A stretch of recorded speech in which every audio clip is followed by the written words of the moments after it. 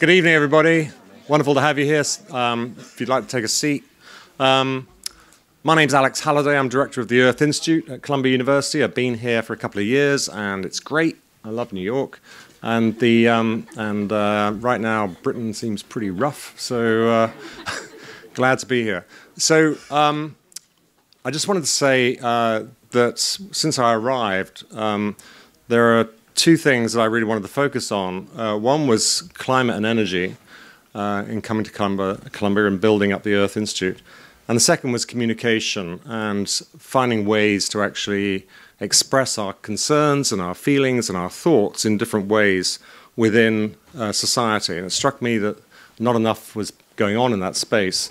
So one of the first people I met when I came here was Carol Becker, Dean of the Arts, who's become a sort of collaborator, friend, colleague, supporter in what we're jointly trying to do in terms of trying to build up the discussion around climate change in new ways. So today's events and tonight's panel event is really, really important from the point of view of epitomizing what we're trying to do in terms of moving the dial on climate communication. And to some extent, you know, universities are not meant to be advocacy organizations. They should be sort of seen as being places where you get distinguished and carefully thought through ideas and all the rest of it, where we basically, people trust academics above all. But the fact of the matter is that if you don't have 99% of the population actually believing in climate change right now or taking it seriously, then you've got a massive problem. And we have got a problem as academics and particularly as scientists, learning how to communicate better and getting on people's wavelengths. So climate change is massive. It's far worse. There's an interesting talk by Wally Broker, who passed away last year, is one of our greatest climate scientists at Columbia. And he gave a talk about 2014. And he sort of, one of the things he said was, you know, the problem really isn't the climate skeptics. The problem is the climate scientists and the people who are on board with climate and the public who actually believe in climate change don't realize how really bad it's going to get. It's going to get really, really bad. And so we've got to think about how we're going to prepare society for this in a way that hasn't really been done effectively so far. So one of the things we're doing at Columbia is, apart from having these great events and enjoying talking with each other and exchanging ideas and building a big focus on climate communication, is looking at the idea of building a climate school. And this has just taken off. So in September, President Bollinger, made an announcement to the university saying he wanted to see what else we could do. And he's put me in charge of a committee, which was supposed to be 6 people and ended up as 25 from across the university, as these things do. And what was amazing was there are people from everywhere in this university who said they really wanted to know more about what was going on, and they said there's amazing stuff going on in their own departments. History, pretty much every faculty member interested in the issue of climate change. There are people in social sciences, particularly in social work, really concerned about psychology of people, young people in particular, affected by climate change. And people working in all kinds of interesting areas and diseases who are worried about how climate change is going to affect things. So the breadth of interest across Columbia is massive. The breadth of skills is amazing as well. We're very, very strong in the subject area. And we think that actually we should, rather than just regard it as just an opportunity, we should see this as a responsibility, being so strong in the subject that we should aim to be even higher or aim higher in terms of our attempts to really impact what's going on in research and education in this area. So it's very exciting. I've never designed a school before in my life, but it's, and you don't get to it very often, but we really are having a fantastic time thinking about what it is that we need to do and do differently. And a key part will be transdisciplinary working with teams from across the humanities, social sciences, medicine, engineering, and the hard sciences as well. So it's very exciting. Look forward, watch this space. You'll be hearing more. We're designing at an incredible pace. So Carol was on this committee that we had, which was, we basically had 2 months, and we designed the thing. We didn't design it. We basically came up with a recommendation with a 100-page report, went to the trustees and all the rest of it. We're now designing the thing in 2 months. We're going really fast, and we're going as fast as we can because we want to start, this summer basically, and get going because we haven't got long to hang around on this. So we want to basically focus on the next 10 years and what we can do to make a difference. And we really want to get people involved in this in a very big way. Anyway, I'm talking too long. I'm supposed to be introducing this massive event tonight. And what I really wanted to say was one of the key things that's been important in the climate communication side of Columbia University is the work of Kate Marvel and her team in particular. Oh, there we go. So, so I want to thank Kate Marvel in particular for her amazing work, but also for organizing this event along with Adam Sibel, who's here, and me and Chris, who I think is not able to make it, and Tracy Ellis as well, who's not going to make it. But, oh no, I think she is.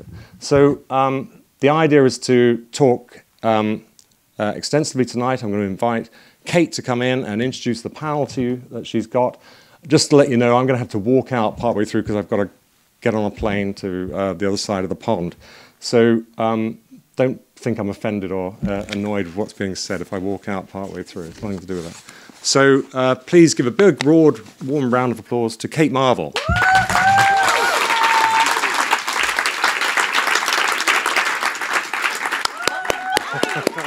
Thank you so much.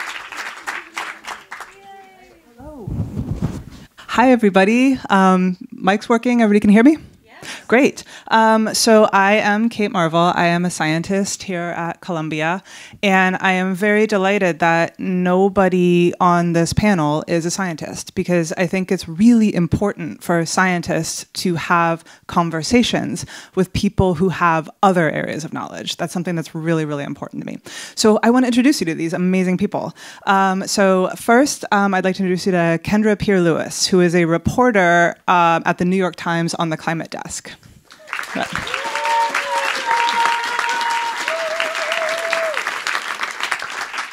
Our next panelist is Katharine Wilkinson, who is the current vice president of the amazing Project Drawdown.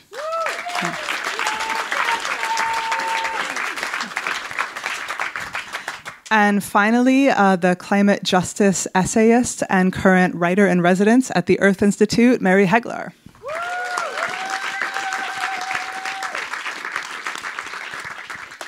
So first of all, thank you guys so much for being here tonight. I want to start with a very naive question from a scientist's perspective. We have written so many reports. We have so many graphs. We have a lot of equations. We have known that anthropogenic carbon dioxide emissions could warm the planet since 1896. Why hasn't anything changed yet? Go ahead. Go ahead, Kendra. Well, I guess there's like two reasons. One is just like practically speaking, until like I think it's fair to say that until like the late 1960s and 1970s, the idea that anthropogenic climate change was more than a theory was like not as true. I would say that in the 70s, Bill McKibben wrote, God, what's that book? He wrote his book about, I cannot for life of me remember the name of the book. The End of Nature, thank you, in like 1988, 1989. And I would say that around that era, the science is pretty solid. So there's that element, which is like, it takes a while, as you know, to kind of go from theory to fact, if you will. And then the other side of it, which is, you know, some people in the audience have chronicled pretty well, which is a kind of consistent disinformation campaign. And also the nature of journalism. Science journalism has changed a lot over the past 20 years because in the beginning, a lot of science journalism was predicated on both sides. So one side says this, one side says that. And certain actors kind of use that to sort of deliberately sow misinformation. And we were often for a while giving weight to the side that said, oh, climate change isn't happening, that the evidence didn't sort of, that weight should not have gone as heavily to that side. So there's that element of like the public not knowing. But even with that, like there's still, you know, climate emissions went up last year globally. So there's still this element of like why people are not choosing to act. And I think that is a social science or a social political question that I can't answer. Yeah. I would add it depends on what we mean by we when we say we knew.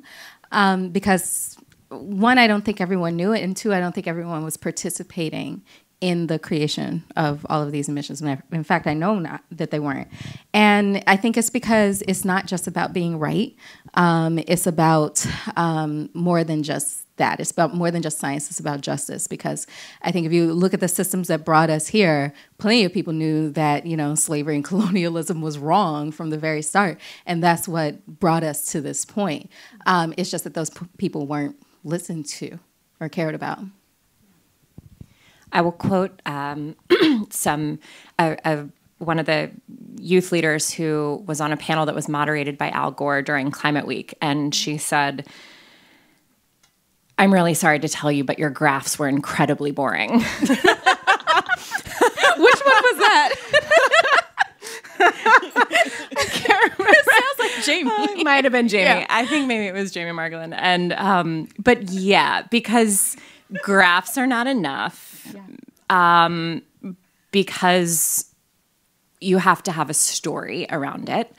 But I think even more than that, I would say because the climate crisis is a leadership crisis. And we have had, I think, until relatively recently, pretty shallow analysis about the root causes of the problem, at least from a sort of widespread perspective, the root causes of the problem and like what needs to shift to actually address the scale and the scope of it at the speed that's required. And so, I think as long as you are expecting the same leadership that got us into this mess to get us out of it, you're not going to see the transformation that's required. Yeah, exactly.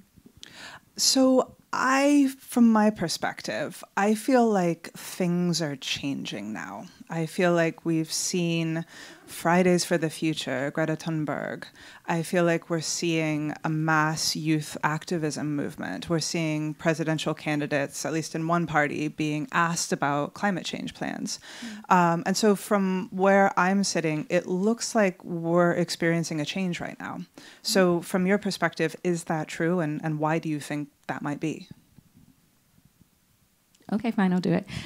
Yes, I agree that there is definitely a change. And I would also say that there's a change on the other side, too, that is like very, very frightening. There's a change on the global right to go toward more nativistic, fascistic responses to this crisis, which is really, really terrifying. And I think that that's because climate change has jumped out of the textbooks and into the headlines in a way that you really just can't ignore. And even beyond the headlines, it's jumped outside of your window in a way that just you can't look away anymore. I think it's not even just the youth movement on the other side. I mean, I wasn't involved in climate 10 years ago. I sort of thought it was something that was really, really far away. And then the next thing I know, like, it ain't. So, yeah, I think that there is a really big change and there's a lot of momentum to capitalize on. And there's a chance right now to make sure that the ship doesn't go very far in the wrong direction in terms of how we treat each other, because that I think is really what it comes down to. I only want to speak in a U.S. context with what I'm about to say. I don't want to speak in a global context, but I think it's a combination of Hurricane Harvey, I think really freaked people out, followed by the 1.5 degree C report. As a journalist, I can say that like the way the public responded after 1.5, do you guys know what I'm talking about when I say, yeah.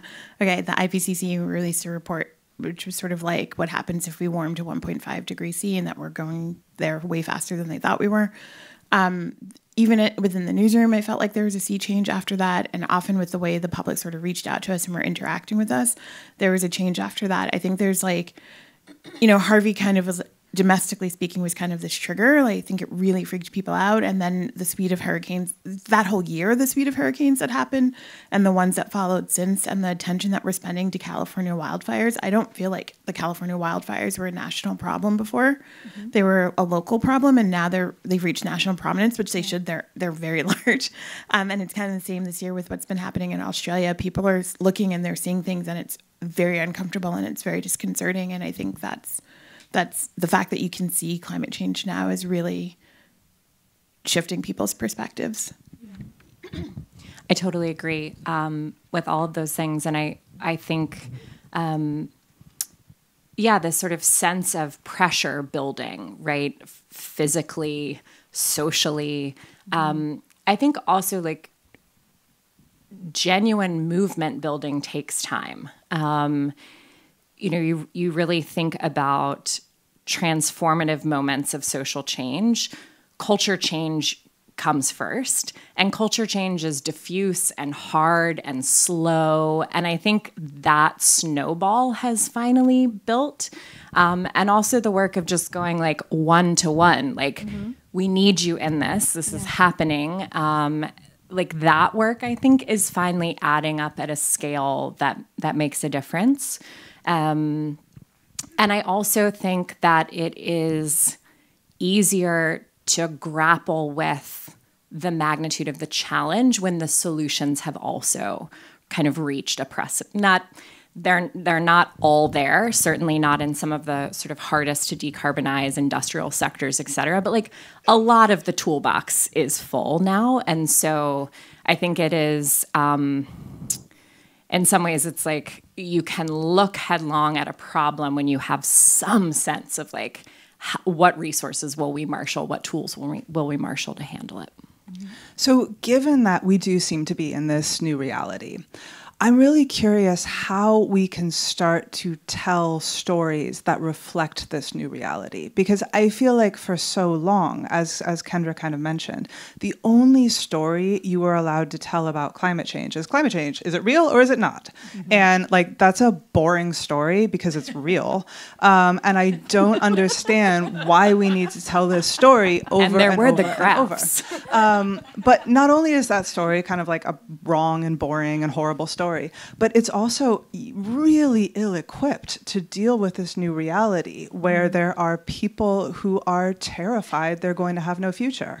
Yeah. And then on the other side, there are people who are ready to use this to push forward really harmful, toxic, horrible policies. And so how do we even begin to think about adapting the stories we tell for this new reality? I mean, I don't know. I've been a real fan of the like humans are terrible, horrible, no good, very bad, greedy, lazy, incompetent. Like that's the party I want to go to. No, I'm kidding. Is that a children's book? I mean, that like was the subtext of so much of climate discourse, right? Which is like, wow, you guys know how to have fun. No, I mean, to me, I think the stories of agency are really exciting. The stories of people like showing up and stepping into the work and like using their superpowers, whatever they may be, right? Whether you're a teacher, a farmer, an organizer, an elected official, a designer, a musician, right? Like the stories of people taking ownership of this moment and of the transformation that needs to take place. And I think what's also really exciting about those stories is that you can start to see yourself in them, right? My feeling right now is that there are so many people just on the sidelines of engagement. And there's a sense of like, but I'm not quite sure how to join, right? Or what it might look like. You know, my best friend from college lives in Spartanburg, South Carolina, and she's just like, what am I supposed to do in Spartanburg? You know, and she's like, all right, I'm going to come in through the lane of like food waste. And, you know, and then the snowballing effect of agency and participation. To me, those stories we need to hear a lot more of. And they complicate the notion of like, who is a climate leader, right? And I think we desperately need that as well. Yeah, I think it's really important to tell stories that people can see themselves in. I completely agree with you that way. And I think that that's why I always write in first person and why, to me, it's really important to talk about what it feels like to be alive right now, because I think it is terrifying. It brings about all sorts of emotions for people, and therefore, like, they need to feel like that needs to be validated before they can feel like they can take action. The other sort of story that I think is really motivating to people are those that undress the villain. and sort of make it clear the emperor has no clothes. And that can be anywhere from like politicians that are subsidizing fossil fuel companies to fossil fuel companies themselves to the trillion trees bullshit, like any of that sort of thing. Trees are great, but like maybe don't cut them down, then you won't need to replant them. But so yeah, I think stories that like sort of undress and like expose the lies that we have been told, make it clearer that like these are small people with small ideas who are burning a big planet. I should say that I kind of come from the other side as a full-time journalist, and also my primary is like science journalist. So I'm a climate journalist, but a lot of my work is about climate science and sort of getting people to understand what's happening on this planet from a scientific perspective. So unlike Mary, I almost never use the word I in any of my stories. And oftentimes, if I use the word I feel like I failed because I'm not the story, just because of the nature of the work that I do. And my goal isn't to motivate people or to, there's no call of action to my work. That tends to fall on the opinion side of the shop. And so I'm operating within kind of structural constraints of my profession. And so I just want to like make that like clear and just like be honest about that. The thing that I try to do, a coworker of mine said that she likes my stories because it's climate change stories can very often, climate science stories can very often take this narrative arc, which is it got hot and then something bad happened. So like, I don't ever really like it got hot. So a lot of people died. As opposed to the genre of it got hot and something sexy happened. I mean, Nelly, right? Nelly. Oh, different genre. That's dark. And so what I try to do in my story.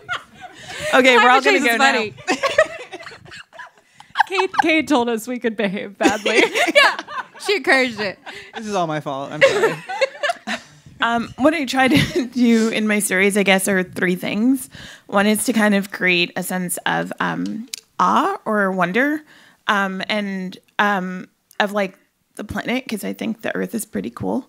The other is I try and communicate the harm that is happening, but I try not to just be like, it got hot, so a lot of people died. Although I have done that story, and sometimes that story is necessary because sometimes it does get hot and a lot of people die. But also, so like, I don't know, I'm going to try and give an example. So I did a story. This is kind of the one that I was the most proud of because I walked up to my editor and I was like, hey, I want to do a story about kelp. And I don't know, how many of you guys are from the West Coast? How many of you are from California? How many of you are from Northern California? So the kelp forests in 2013, 2014 in Northern California got decimated by an ocean heat wave, and it ended up being what's known in scientific terms as a trophic cascade, basically a domino effect because they lost their kelp forests. They're like a whole bunch of kind of critical commercial fisheries kind of went out of business. And so that was a story that I told, and I told it through this story. You know, I found a guy who was running his father's dive shop because one of the fisheries that went out of business was this recreational abalone fishery. You can't fish for abalone anymore in Northern California. And, you know, he had inherited it from his dad, and there's a picture of him with his dad on the wall, and his dad had died. So it's not just a question of like he lost his livelihood, but it's really of him potentially losing his livelihood. But really, it was imperiling this thing that he had inherited from his father. It was bigger than him. So I try and tell those stories where it's like, why should you care about, you know, kelp or urchins in Northern California if you don't eat urchins and you've never been to Northern California? I try and get at like, no, but you know somebody who inherited a business from his father and wants his business and you want to hold on to it. So those are the stories that I try to tell. Yeah. And then the other side, the one thing, I don't know if it's a good thing, but climate change is happening. And so there are like now more climate adaptation stories. So I went to Duluth last year, I don't know time anymore, last year. In March, which I don't recommend. It was still really cold. And Duluth is really, you know, just because of where they are geographically, they're not going to get as hot as other parts of the world. They're going to have water. They're really just geographically well suited to adapt to climate change. And so the city is sort of really sitting down and reconciling what does that mean, and should they be a climate refuge cities? They're not the only ones thinking this way. Buffalo has mentioned this. There are a few cities that are literally sitting down and thinking about it. And then there are others that just know that they're geographically well placed. That said, it was still like -30 that winter or something. So like, I'm not moving to Duluth anytime soon. I have a lot of Caribbean blood in me. So I also try and tell that side of the story, which is, I guess, kind of getting at what Mary is talking about, which is sort of getting people to envision what a world of climate change means. And that means kind of both sides. Yeah. I would also just add that you do write a lot of stories that I see myself in. And I don't think the first person is the only way to do that. I definitely saw myself in the kelp story and thought you did a really great job. And I really love and see this in your work, the point about awe and wonder. And that was something that I like kept in my mind every day working on Drawdown, was like, am I capturing wonder and curiosity here? And like, if I'm an 18-year-old first-year college student and I encounter this book, is this going to capture my imagination in a way that I want to dig deeper? And I think part of that and some of the kind of feedback that we got about the book was that it's a collection of 100 pieces about climate solutions, but that net, it starts to tell a different story about humans as not just terrible, horrible, no good, very bad, but as creative and compassionate and committed and sometimes gutsy and brilliant. And I think like that's the story we want to actually participate in, right? Not the maybe I'll be less bad sort of story. And I think that piece of that sort of sparkly wonder piece it's really important. And like, this planet is magnificent. And I mean, that's what I love about some of your writing, Kate, especially, that I think you just bring that to life in a way that is, gripping and tear-jerking and beautiful. I think we're all Team Earth here. We're all Team Earth, and we're all Kendra and Kate fangirls. Well, I mean, sorry, I don't. I'm partially joking, but I'm also not joking because like there's a lot of conversation right now about like, oh, we'll just move to Mars, and both Shannon Sterone, who's like a science writer that I'm friendly with on Twitter, and Katie Mack, is that who's on Twitter? Yes. Yeah, they're both pretty adamant about the fact that like Mars doesn't have a magnetosphere, like it's highly radioactive. That Mars sucks. Yeah, it also doesn't have like Mars really sucks. Like there's like lots of issues with like moving into space right now, and shocker. But there really is this like, I think it was Jeff Bezos who in an interview said something to the effect of like, if we want a sustainable Earth, we have to move into space because space will be like our mining operation in the future. And apart from the fact that it's literally the plot of The Expanse, which, he helped save. So, yay, because I love that show. Yeah. I just think there's something really disheartening about this narrative that we can't make it work here. And also that we can somehow terraform out of space more easily than we can make it work here. Right. Yeah. And back to climate crisis as leadership crisis. Yeah. My PhD is actually in astrophysics, and I can confirm that all the other planets suck. I think Shannon's argument, she has this tweet that I have to dig out, and it's something like space is trying to kill you. It really is. Yeah, don't move there. I mean, Jeff Bezos can move there if he wants. So you were all being wonderful and positive and supportive. And this is New York City. We need to complain about some stuff. So I want to invite you to complain, but I want to invite you to complain about something really specific, which is this concept of zombie narratives, which are narratives that are so persistent, that are so hard to kill, but are really poisonous or really unhelpful or really just wrong. So do you think that there are narratives like that that are currently poisoning the climate discourse? Yes. Go on, girl. Could you elaborate? I have a narrative that is really just, it's two narratives, but it's like two sides of the exact same narrative, which is, I've talked about it to y'all a little bit earlier today. One is, on one side is that we must be hopeful, we got this in the bag, it's going to be fine. Because I think that immobilizes people. And then on the other side is the narrative that we're all screwed and we should just give up right now. because that also immobilizes people in a totally different way. And I think, Marie said this, but I think that the people who subscribe to either one of those they're probably really annoying to watch movies with, because they're like, I know what's going to happen. And you don't, because this is not a movie. This is real life, and we all have choices to make here, and we all have agencies. Like, we're in the room where we're writing it. And both of them sort of shirk responsibility. Both of them sort of feel very privileged to me. And so, yeah, I hate both of those very, very much. Another narrative I hate is that this has nothing to do with justice, or this has nothing to do with, like, that social justice is somehow some annoying little tack on, and we shouldn't conflate the two of them, because if you're looking at the whole system, I feel like you'd have to willfully ignore it. Yeah, I want to pick up on that one, because that one drives me bananas as well. Like, the idea that somehow equity is secondary to survival, when it's like, no, nice to have. Equity is survival. Yeah. And also, if you, again, have any depth to the analysis of what is causing the climate crisis, it is the same system that is causing mass inequality, right? To me, sometimes I'm just like, the planet's just giving us feedback about the same broken system that we're getting all other kinds of feedback about. So yeah. I agree. That one drives me bonkers. I hate that it's become really, like, cool to be like, the polar bear narratives aren't cutting it. Like, that's the problem with climate communication. I'm like, okay, no, definitely polar bear narratives should not be the only narrative, but also a planet that doesn't work for polar bears probably doesn't work for us. So, like, why do we now have to, like, shit on polar bears after acting like we cared about polar bears? We've been shitting on polar bears. I'm like, this, it just all seems pretty unfair to me. The polar bears have suffered enough. They've suffered enough. And then I've actually seen a polar bear in the wild, and it was terrifying. Did you hug it? No, I fled, first I ran towards it because I'm a moron. New narrative.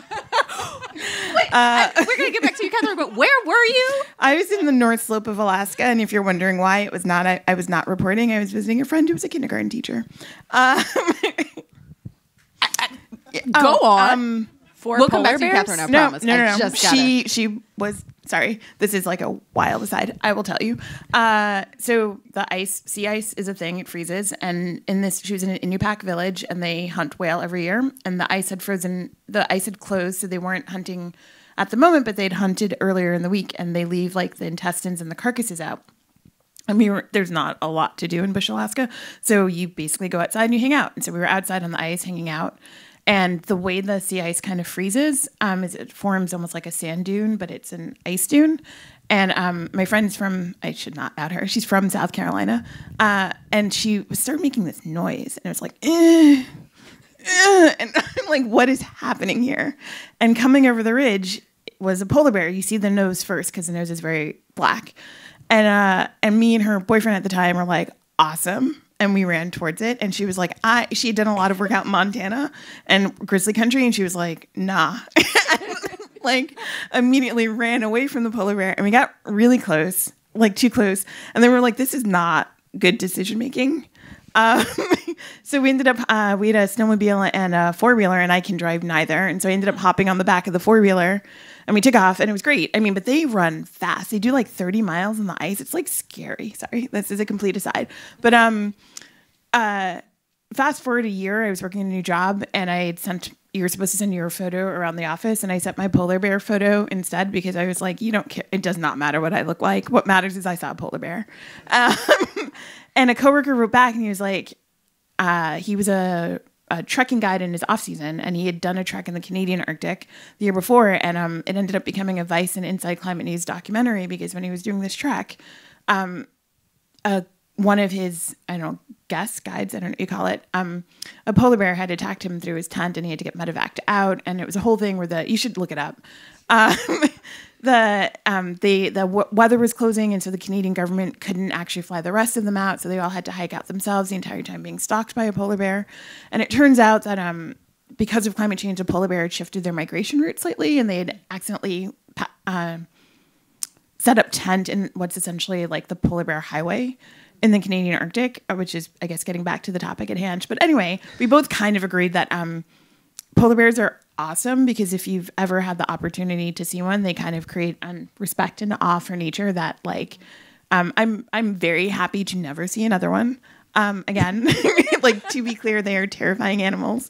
But it was really cool. And so I feel like we've established in this panel things that want to kill you: space, polar bears, climate change. But polar bears are good of all of those things. That's a good way. I feel polar bears would be the way I would want to go of those three options. The guy survived. And so the documentary actually has him flying back out to the bush to talk about surviving being...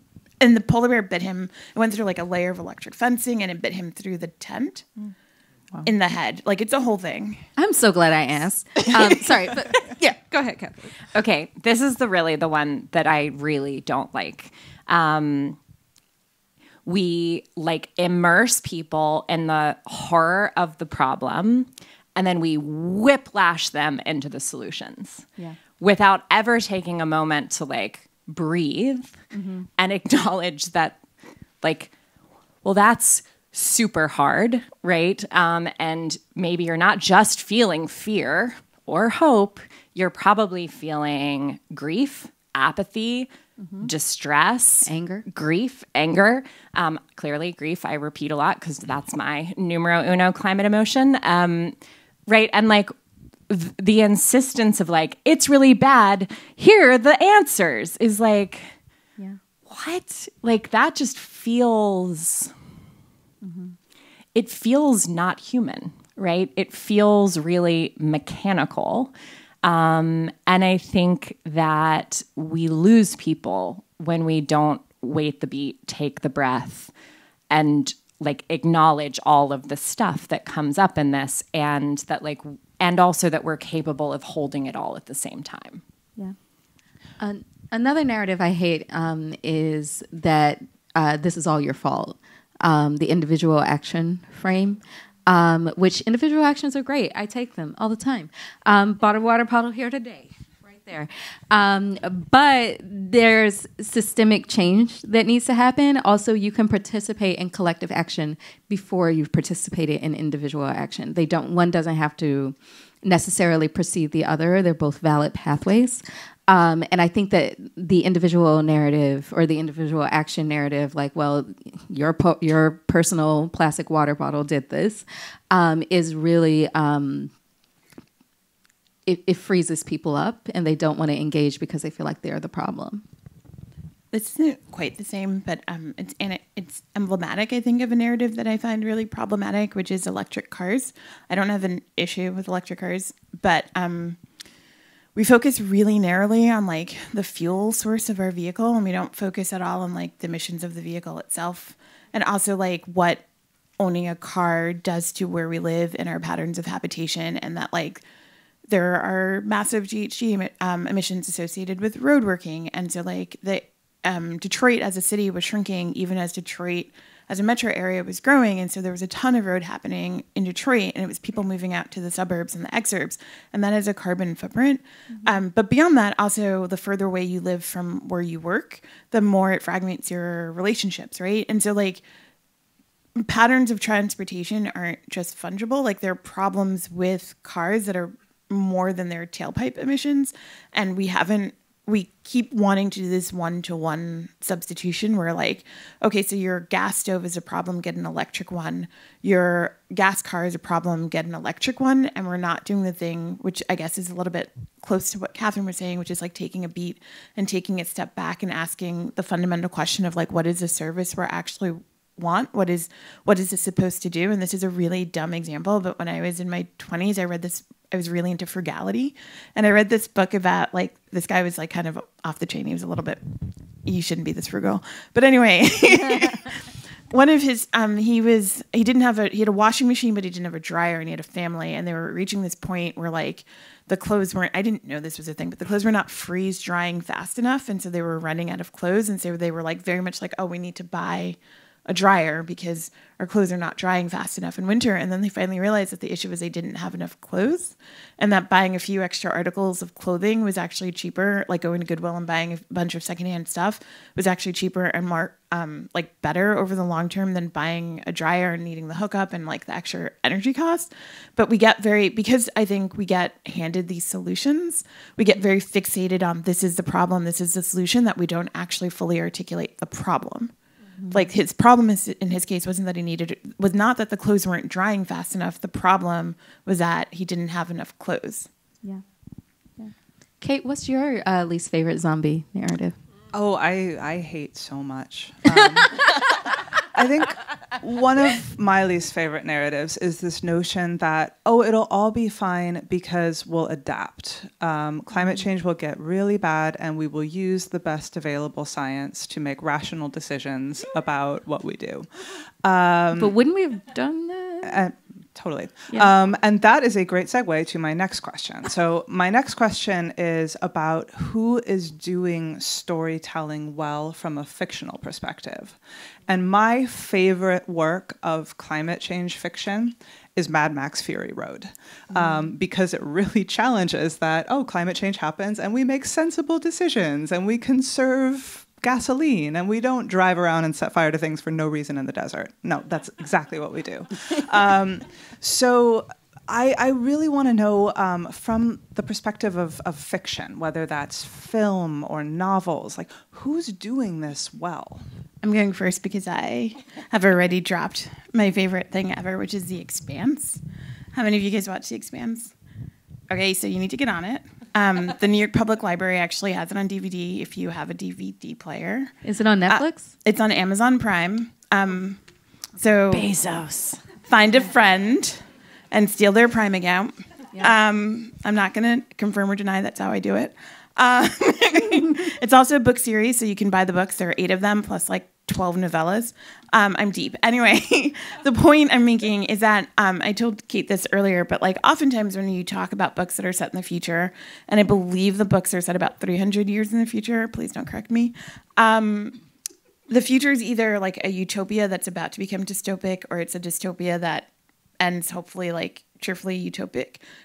Is that a word? I don't think that's a word. And I don't know how it ends because there are 9 books and only 8 of them are published. So if you guys are watching, get on it. But the thing that I really appreciate about the book series is it sort of treats the future as a place in which climate change has happened. And it's neither a utopia or a dystopia. It's like we have gotten our ish together enough that we continue to exist as a species en masse, but we haven't solved all of our problems, and going into outer space hasn't solved them either. You can watch the intro on YouTube, and in the intro, like New York City has a massive seawall, the Statue of Liberty has a seawall, Amsterdam has a seawall. Like they really do this really beautiful job visually of chronicling what climate change means as a planet.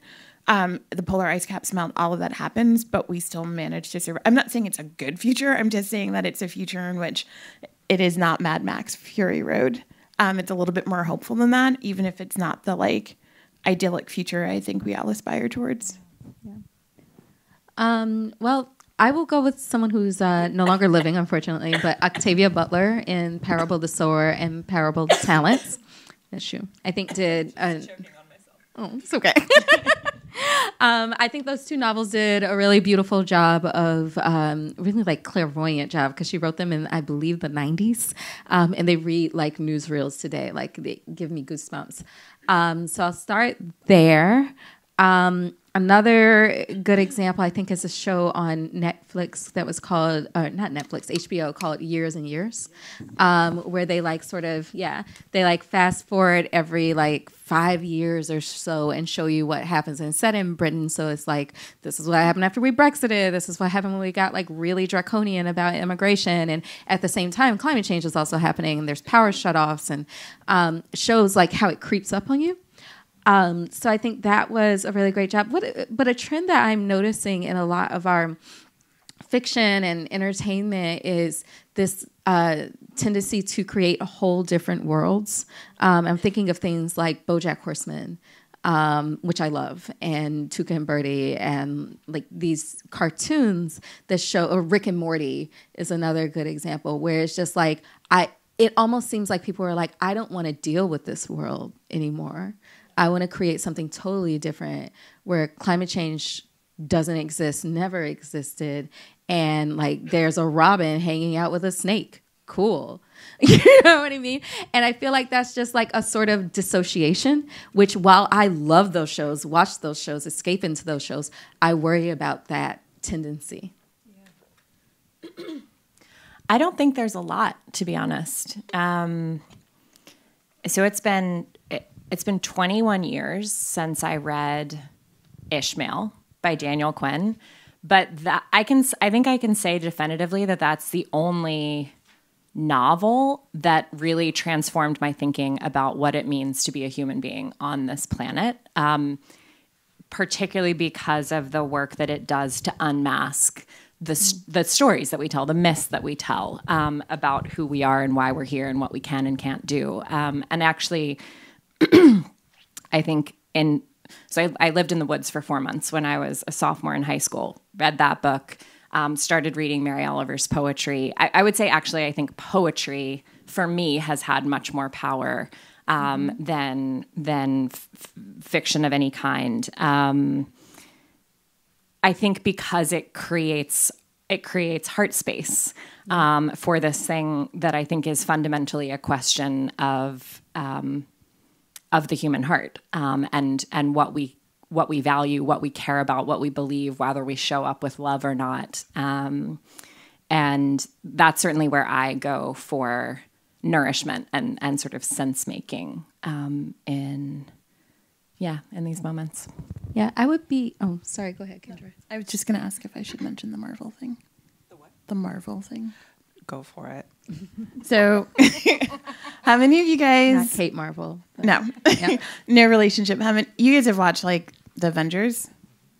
So, how many of you guys have watched Ghostbusters? The original, not the remake. Nothing against the remake, but this only applies to the original. Both. So, both. One of the things that you notice with who's the villain in like, who's the low key villain in Ghostbusters? The EPA, right? It's the EPA that shuts down the containment unit. Who's the low key villain, or the like thematic villain through all of the through all of the Marvel, the 26 or whatever Marvel's movies? It's Thanos, and he has an environmental message, which is he's committing genocide to save planets from overpopulation and resource constraints. And so one of the things that I've noticed is that oftentimes when it's an environmental movie, it's like it's like The Day After Tomorrow. It's like very over the top and like this strong environmental movement. But oftentimes when it's just like a movie, the undercurrent is like the environmentalists are like the bad guy. And I don't have like a thesis about this beyond like it's just a thing that I've noticed. And like, what does that say about us as a culture where it's so easy to reach for an environmental argument to be the motivation for like a villain? Yeah. I've never seen the Marvel movies, but What?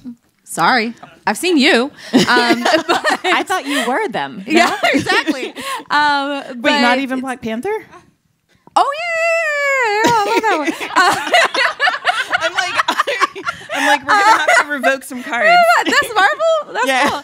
I thought it was just Lupita. But interesting to hear you explain what Thanos is, or who he is, or whatever that is. He's not so much an environmentalist the way you're describing. He's an eco-fascist, and I'm fine with them being the bad guys.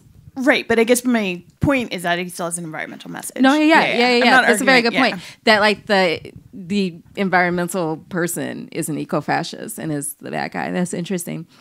I also would be remiss in this to answer this question, not to mention Amitav Ghosh, who I think has done really important work on the inclusion of environmental messages in our fiction, both from the nonfiction and the fiction side.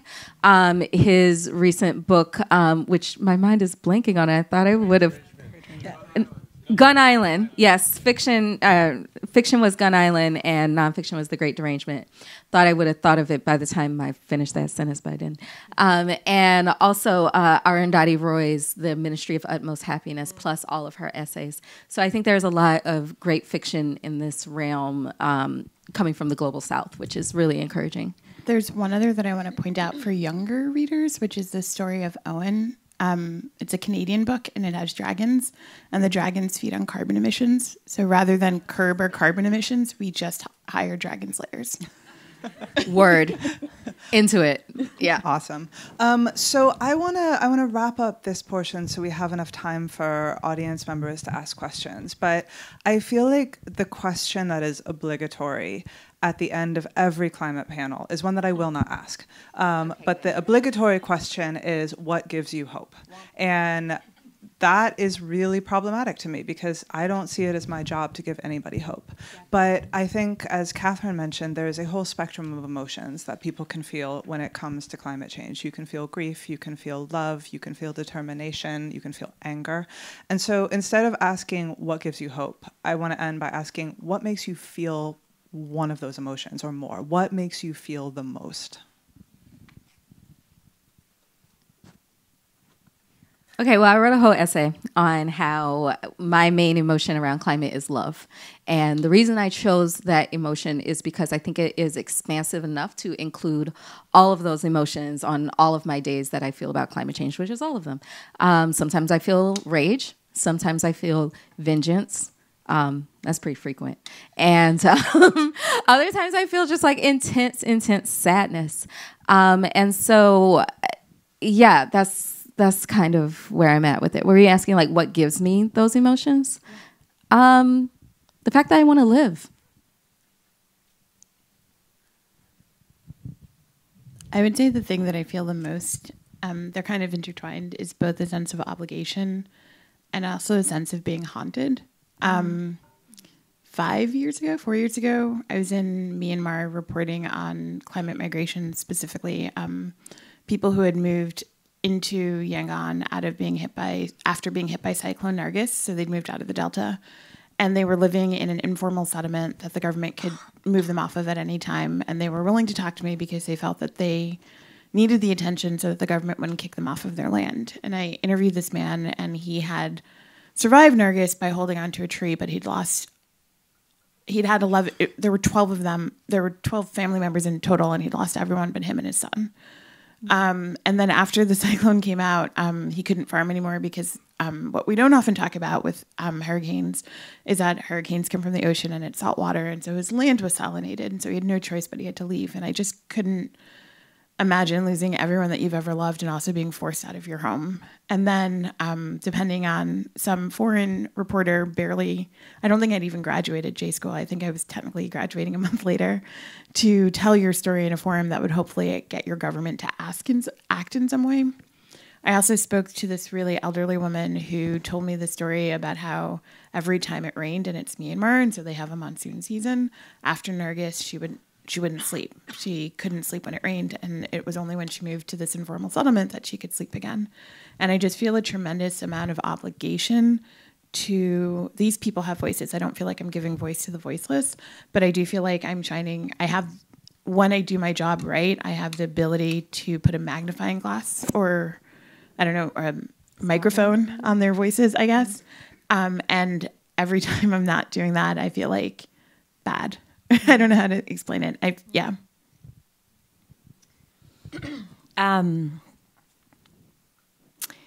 have a few thoughts about this. So I think most of all, I feel connected. And, I think the feeling that kind of takes over me most often is a feeling of heartbreak. And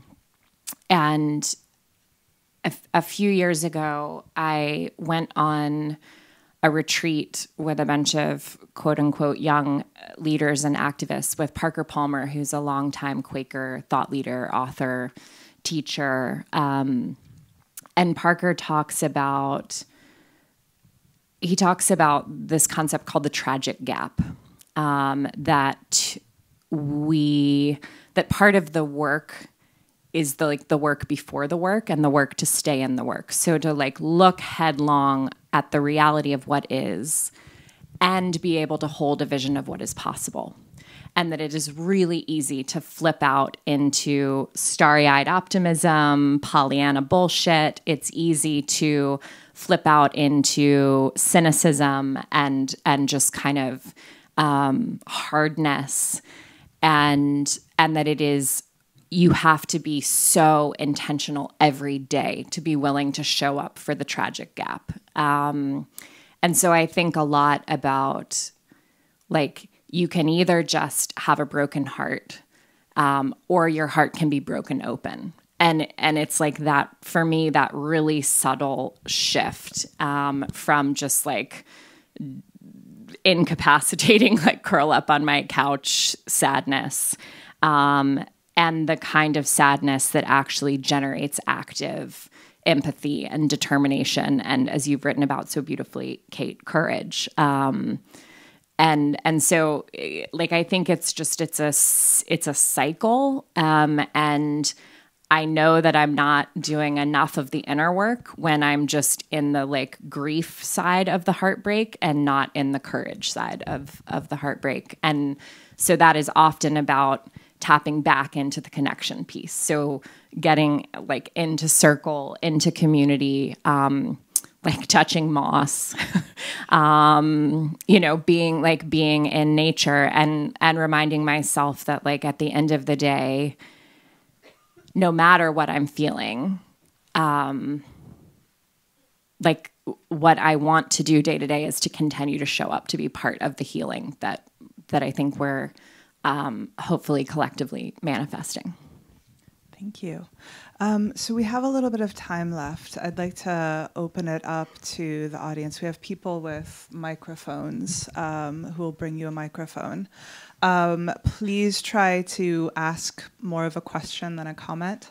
And we'll take questions, I think, in groups of 3.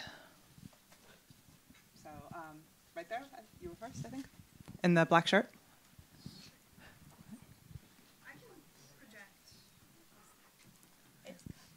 It's coming.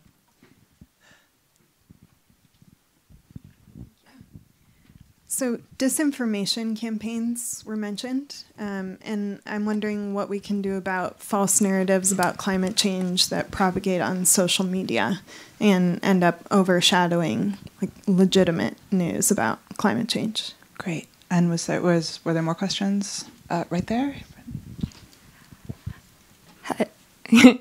So my question is, so I'm getting a lot of, stories to kind of make people digest climate change. And then with those stories, how do you funnel those into, maybe this is my mechanical reaction to problem solution, but like, how do you funnel those stories into something, or is the story itself enough to then make people feel, Great. And was there one in this, back there in the brown? And then on the point of narratives and kind of, I don't know, I've been hearing a lot about tipping points and wondering how to make sense of those and how to make those, I don't know, not be something that we're oversaturated in, but also something that we're like scared about, but hopeful that we can, I don't know, like it's scary, but how does that happen? Like how do we talk about tipping points? Wait, can I clarify? Do you mean social tipping points or scientific tipping points? Scientific. Okay. Although we could also talk about. Interesting. Okay, so the 3 questions were, how do we deal with this information? How do we funnel stories into something? And what's up with tipping points? On the disinformation thing, the most important thing I think we can do is not amplify it. And so as a journalist, like one of the first questions I ask is this a thing that is necessary of addressing? And obviously it depends on where it's coming from. But oftentimes I think there's this knee-jerk reaction where you want to like quote tweet someone and call someone out. If you really feel the need to respond to someone because it's so problematic, it's better to do it as a response to the tweet and don't like, don't quote tweet it and amplify it so lots more people can see it. And sometimes you just have to give space for people to have stupid opinions. But you're right, there is also a coordinated disinformation attempt, and sometimes the way that it's been less of a thing in my current position, but in my last job, I would either sometimes write articles that sort of address the thesis head on, but other times I would write the articles that were equivalent to like a subtweet. So like I don't actually deal with what the article, like what the piece of misinformation actually is. I don't ever mention that people are saying, I don't know, that the moon is made of cheese, but I do an entire article about like how the moon is made of, I don't know, milk. Butter. But why would you do that to me? I don't like butter. Yeah, I hate it too. But you know what I mean? Like, so there are ways of like addressing things without necessarily addressing them. Because one of the big concerns is that if I tell you that, you know, I mean, this comes up a lot, but if I tell you that vaccines don't cause autism, many people will walk away with the belief that vaccines cause autism. So it's a real kind of struggle and tension to figure out how you address those claims. Yeah. I think the best way to deal with disinformation is to tell the truth and to tell it well. I also, though, like, I mean, I'm not, you know, an official reporter at the New York Times, so I do troll fossil fuel companies on the Twitter machine. It's great. Feels good to me. Recommend it if you can get away with it. I think there's something important to, like, exposing the emperor as naked as hell. And also, fuck them. What was the other question? It was one of my favorite things ever on Twitter when I saw Mary write on a BP tweet about like bitch please. No, it was because it was about find out your carbon footprint, and Mary was like, "What's yours, bitch?"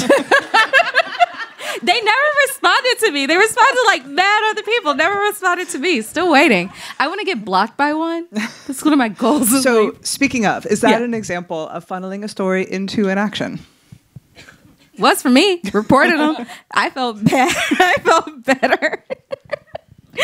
I don't know. I feel like it actually shows a lot of people that these places can be like attacked, that they are not infallible. And it also, I think one of the biggest problems in the climate conversation is that the villain hasn't been thoroughly named yet. I think we're starting to get there. I'm seeing more and more people like call out fossil fuel companies for the pyromaniacs that they are. And the more that we do that, the more we need to. And I also think that some of this disinformation has become so ingrained that we do have to call it out. And I know that's not at all what Kendra was arguing against. So, yeah, maybe. So I always try to remember, I really don't like it when people tell me what to think. And I really don't like it when people tell me what to do. Or feel.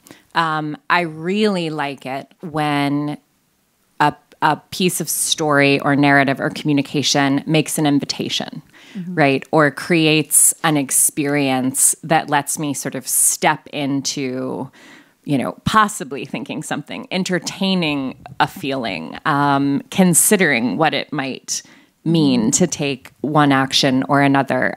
Because I think, you know, and I think this is part of what failed for so long in climate communication is like trying to tell people to change their minds. And it's like, when was the last time somebody told you to change your mind and you did, right? You change your own mind. You change your own ways of showing up in your life. And so I think like there's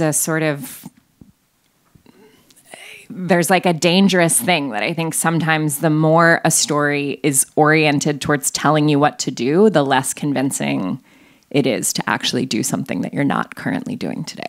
Yeah. As for the tipping point question, I think the way I think about them, I can't tell anyone else how to think about them, is that I'm going to do my damnedest to contribute to us not tipping over. Because yes, they are scary, but I just feel like it's the least I can do and also the most I can do. All right. More questions? Oh, a lot. Okay, how about we go over to this part of the room? So green jacket and then black tank top and whoever is nearest them. Right there. So according to Pew, 90% of Americans believe in God. 56% believe in the God of the Bible. The other third in the higher spiritual power. And so having been doing kind of climate communications for a while, I realized there's kind of this like missing gap. Like, do you guys see anyone doing really good spiritual or God-centric communications around the climate crisis that is I mean, yes, there's a sense of awe and there's creation care, but have you seen anything just like fundamentally really, really good? Because it feels like that's a place we don't normally go, those of us who come from a more science-based background, but it seems like that's where everybody else is. Hi, I really like the emphasis on storytelling, especially in written work that we're doing, and how you were talking about moving people from this shock and this grief to solutions too quickly and not giving them that space. And I know that storytelling is such an effective way to counter that. I mean, Mary, like a year ago, one of your articles got me through my own like climate grief. So it's really, it's really special. Class got canceled, so I got to come here today. I was so excited. Yeah, you're so welcome. Kind of extending that, I was wondering if any of you have any advice on how to approach that similar transition and dealing with people's grief in a more interpersonal context and in real time, maybe with people you really love, like your parents who, you know, you don't want to bring them to that terrible place, but you have to. And if you have any experience dealing with that.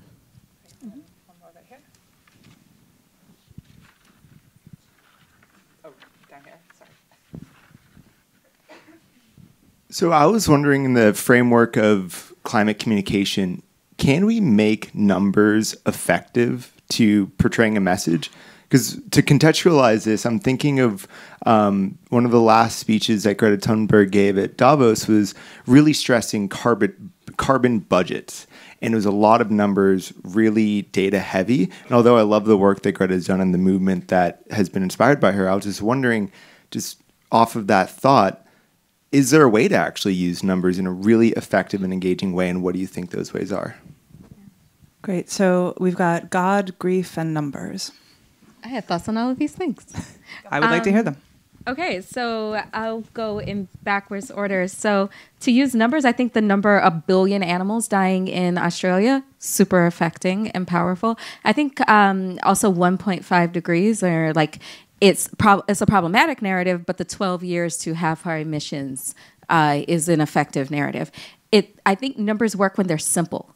Now, if I'm giving you like 57.08978910 like pi percent of whatever, like that's going to lose people. Their eyes are going to glaze over pretty quickly. But if they're round numbers, if they're effective numbers, you can definitely tell a story with them. The story going back around to like how to deal with other people's climate grief. I'm not an expert, but the way that I've done it is to show them my own. And then hopefully they can see themselves in it and to basically validate their emotions. Unless their emotions are like, that's not real, because that's not an emotion, that's just denial. And even to some extent, I understand why people go through denial, and they kind of need to be coached through it, unless they're like the Republican Party when they're just like bad faith actors. The other question about God, I've seen a lot of great communications that center God and God-centric storytelling. One I'll name is No Place Like Home podcast, which is done by my friend Anna Jane Joyner and Marianne Hitt, and I think they do a really good job. Others are Katharine Hayhoe, centers God in a lot of her climate storytelling, and I'm sure there's others, but I'll let my other panelists talk. So I'm very fortunate to work with a dedicated graphics designer, Nadia Popovich. And so we do a lot of numbers stuff, and we do a lot of data visualizations. And she did one that like really blew a lot of people's minds called How Hot Is Your Hometown? And it looked at the year that you were born and then like what projected it, how hot it would be in the future. So you could see that change.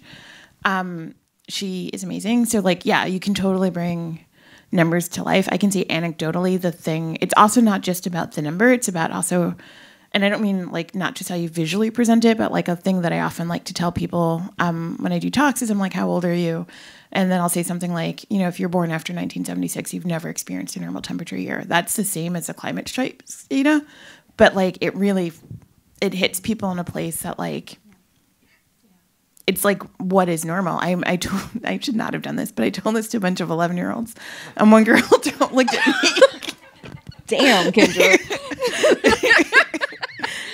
And I broke them. This is why like I've since reassessed how I tell people this. But this one girl was like, it's like my parents have lied to me my entire lives, and I was like, that is not the takeaway. That is not the takeaway.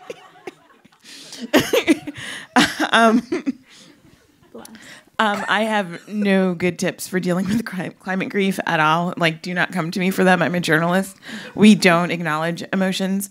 But I will say, on the religion thing, there's the Pope. So one of the issue with like the God situation is that there are many religions, and there are many.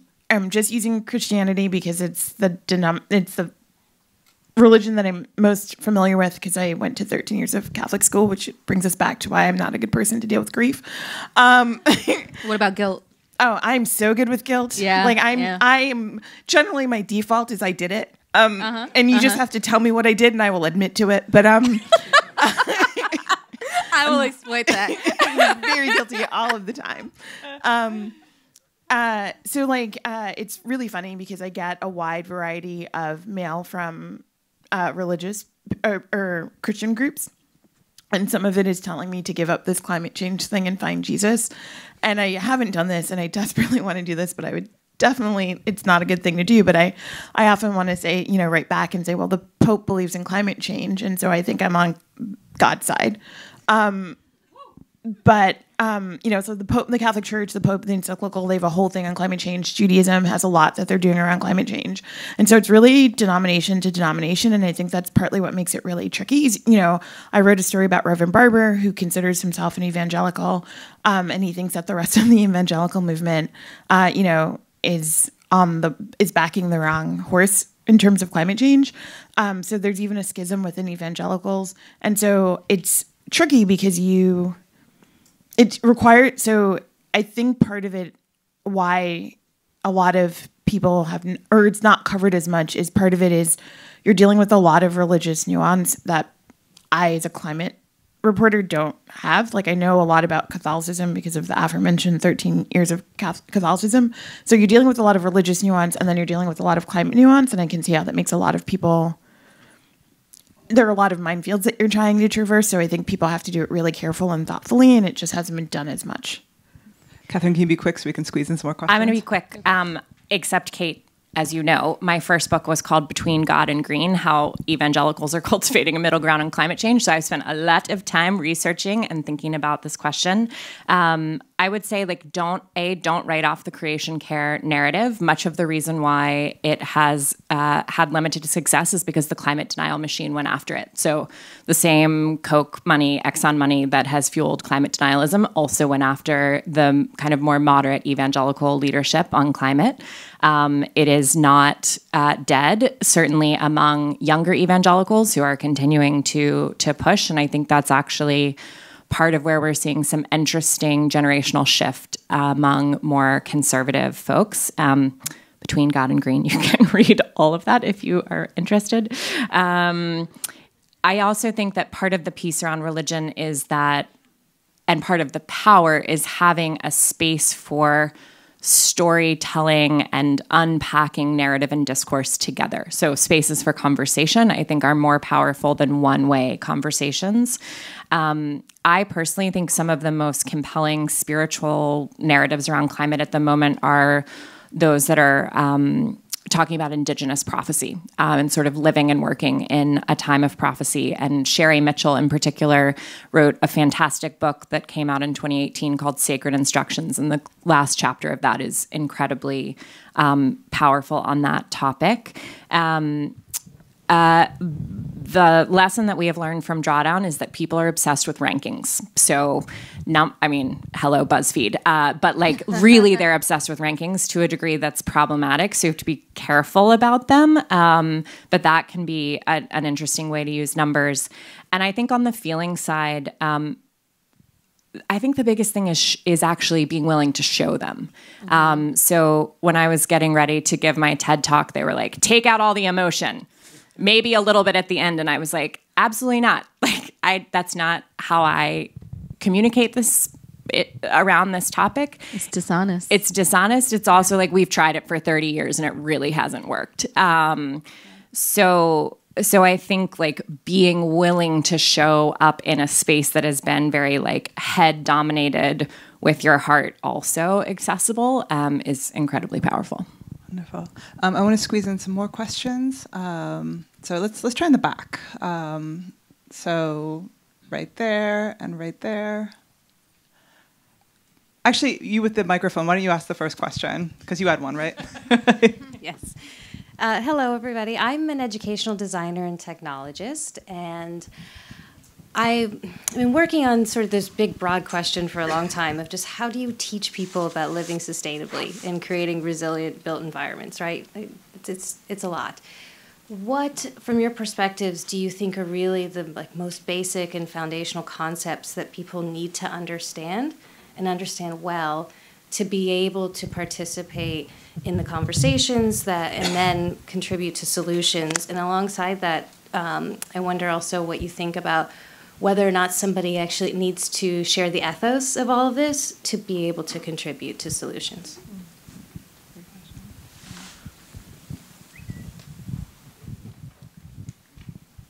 Hi, thank you all for being here and from what you've said so far. I'm just thinking about the title of this being the new climate story and the kind of narratives we're telling about climate change. And I think we've heard a lot about the kind of fear and negative implications of living in a world with climate change. And I'm wondering if there's any sort of positive story we can be telling that encourages people or motivates people. Is there, if we're acting on any of these solutions, is there a positive world that we can see? It's all talking about if we don't do anything, it's going to be disastrous. What if we do something? Can this be a better place, not a worse one? Back to Fear, sorry. That's the name of an album, ain't it? I've noticed, I'm sure you've noticed too, in the last, probably just the last year, there's been this huge increase in use of crisis or emergency language associated with climate change. I'm curious how you think of that as an opportunity or a risk if we're looking at mitigation or adaptation. Great. So we've got what are the basic concepts people need to understand? So Sustainability 101, can we tell positive stories? And what's up with crisis? So I'm going to sort of merge a little bit around the first two questions. Again, this is sort of what I've seen in action around Drawdown, is that I think starting with solutions can actually create openings where there are not otherwise openings. I have a friend who sent Drawdown to his Trump-loving nephew, and he's obsessed with it. He's like, these are all definitely things we should do, right?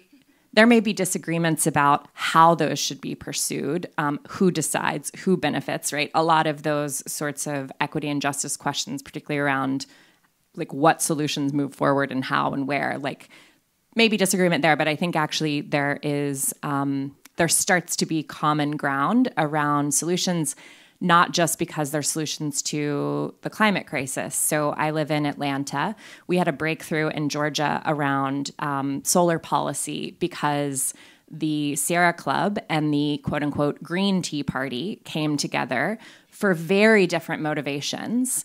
You can imagine what the Sierra Club was after. But the Green Tea Party was like, you've never known freedom, making your own electricity, right? And then there was a dude on the Public Service Commission named Bubba McDonald who did not give a hoot about climate change, did not give a hoot about making his own electricity, but he did realize he could write himself into the history books of the PSC if he was the deciding vote on solar. So all that to say, I think there are sort of interesting, strange bedfellow opportunities around solutions. And I think also solutions are where we can talk about solving or addressing near-term needs at the same time that we're working towards long-term goals or things that we sort of see and feel and benefit from more immediately and more locally as we're after this sort of big, diffuse global challenge. And I think Beth Sawin's work on multi-solving is really fantastic at Climate Interactive. And she's a great person also to follow on Twitter for those sorts of conversations. Yeah. Agreed. I think that what you need to understand is who the bad guys are, what they did, what the consequences are, and now let's go get them. those are like, that's basically what I understand. I can't tell you shit about carbon dioxide, really. That's not true. I can, but I don't want to. And the other question was, what was the second question? Can we tell positive stories? Yeah, and that to me is why it's really important to include justice as part of why we're doing this. Because to me, I am involved in climate because I see racism and sexism and all of the other forms of bigotry as core to it. And therefore, in order to solve it, we need to solve those other problems too. And that to me creates a really beautiful world. That creates a world where there are climate reparations. That creates a world where there are ecocide tribunals and I get a front row seat. And it's glorious. I'm sorry, what was the last question? Climate crisis, emergency. Yeah, what about it? Good, bad, helpful, useful? So far, I've seen it used in a really mobilizing way, and I think mobilization is good. So the Times doesn't use it. Climate emergency or climate crisis. Like if somebody says it and we're quoting them, we'll use it. But we use climate change or to a lesser extent global warming. And I've thought about this a lot. And one of the things that I think about is there was a push a few years ago to, I think in the UK, to stop using the phrase like car accident. Because because it implies this element of like inevitability. And most accidents are actually the product of decisions that people are making, whether it's to drive or text or to drink and drive or whatever. Like there are very few sort of like accidents. And I think a lot about like the war on cancer and how we still have cancer, even though we've had a war in it for 30 years. And I think either way, people can often get very tied up on like the exact phrasing of a thing and not what the story conveys. And in some ways, I think when I'm writing about something that is especially horrific, it is easier or better to just make plain what I'm doing than to declare that it's a crisis or an emergency, because you should know that. Like if I haven't described it in a good enough term that you don't realize that it's a problem, then I've failed as a reporter. And so in some ways for me, not being able to use that phrasing is actually, it's like a haiku or something. It's like actually really liberating in a specific way because it is constraining me in ways that force me to be a lot more descriptive. We're running out of time, but I want to end by acknowledging that last question or penultimate question about can we have a positive vision? And from a scientific perspective, we know that everything is going to change. It's either going to change because we're not going to take any action and the temperature is going to rise and we're going to live on a fundamentally different planet, or everything's going to change because we are going to change everything in order to stop that. And I think in that space, there's room for all manner of dreams. There's room for the most horrible nightmares, but there's also room for anything that you might want to dream. And so I just want to say thank you for coming here. Thank you for your questions. Thank you for thinking about how you dream those dreams. And thank you so much to the panel. Thank you for your wisdom. Thank you for your humor. Thank you for being here. Thank you.